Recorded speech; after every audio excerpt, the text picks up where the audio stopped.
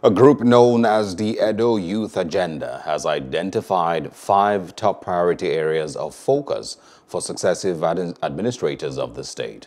According to the group, these areas would drive development, capacity building, and youth inclusion in the state. Addressing journalists in Benin City, the state capital, the lead convener, Israel Oreka, noted that these areas would stimulate a conversation among youth in decision-making and service delivery across the state. Edo State youth demands and the incoming administration to focus on. And the following of the demands of the 5 top priority needs are as follows.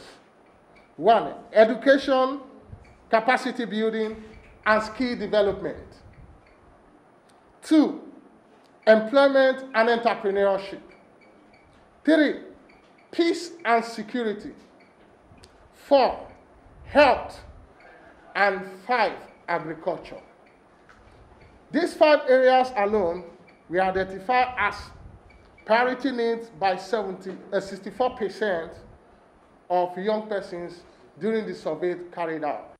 Hello, hope you enjoyed the news. Please do subscribe to our YouTube channel and don't forget to hit the notification button so you get notified about fresh news updates.